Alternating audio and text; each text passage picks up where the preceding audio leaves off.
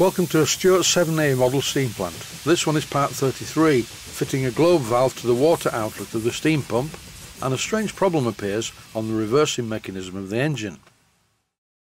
It is a very cold day in the workshop today, and because I make these videos in England, by the term cold I mean about 1 degree Celsius. If you live in Scandinavia, Siberia or Alaska, I would suppose that 1 degree C is quite warm. So what am I doing in the workshop on a very cold day like this? I'm going to fit a globe valve on this pipe that you can see in the foreground. And to do that, the first thing I need is a Jubilee fittings globe valve, and here it is. And I'm going to fit the globe valve in this position. It could be in this position, or vertical, or the other way, or whatever. Fitting the globe valve is a very easy job.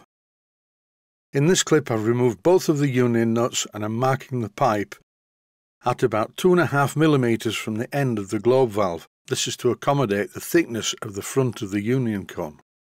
After marking the pipe with the felt tip pen, I cut the pipe on the lines and then I silver soldered 2 union cones, one on each end of the pipe. At the moment I'm cleaning up the pipe. I use the polishing spindle followed by a bit of Brasso. I didn't bother with the acid bath on this occasion because as it's so cold I thought it would probably be frozen anyway. Another gratuitous shot of the tin of Brasso.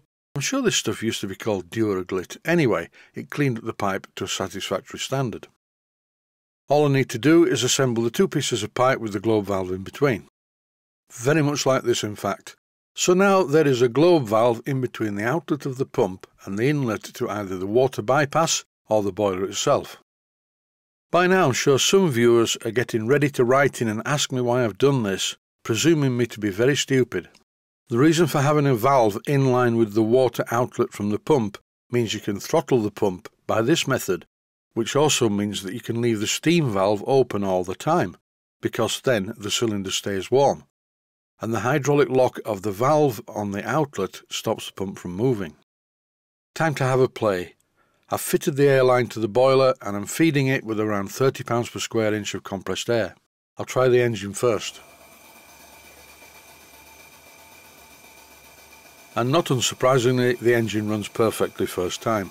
The pump, however, doesn't seem to want to do anything. I've opened the steam valve and it's not moving, but it is very cold in here. Time for a closer look. In the steam cylinder of the pump and the valve chest will be steam oil, which is very thick to start with, and it's like treacle at this temperature, very sticky.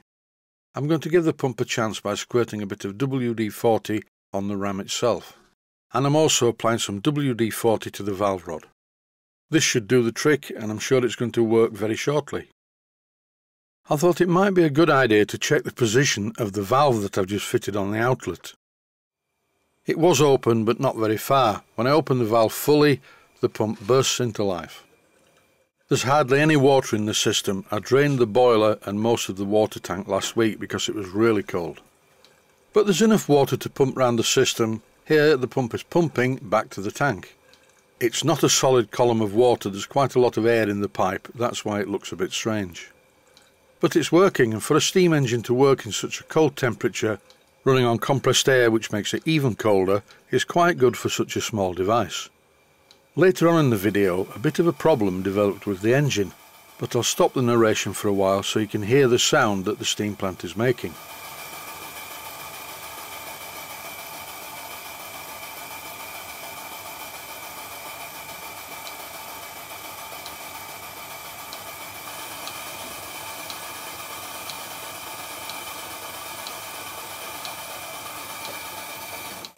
And here's the problem that I've just mentioned. When I move the engine's reversing lever into reverse, the engine doesn't actually run in reverse. At first I thought it must be the 6BA grub screw not biting onto the shaft. So the first thing I did was remove the 6BA grub screw.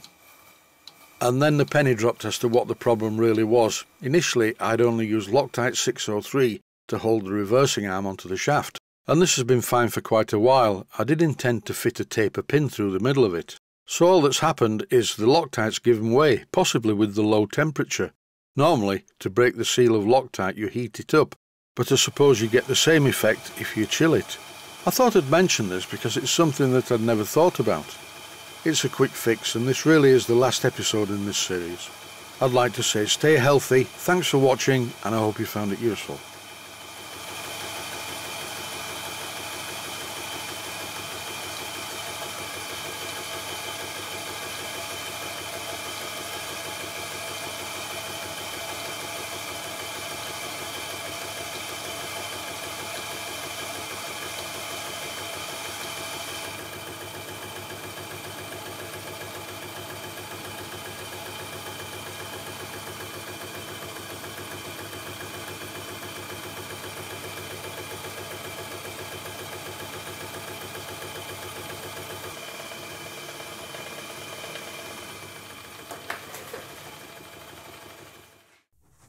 Please take the time to visit my main Steam Models website and click on the section of the website that says Video Playlists. And by doing that, you can find other videos that you may like to watch. And by using the playlists, you can actually watch the videos back to back.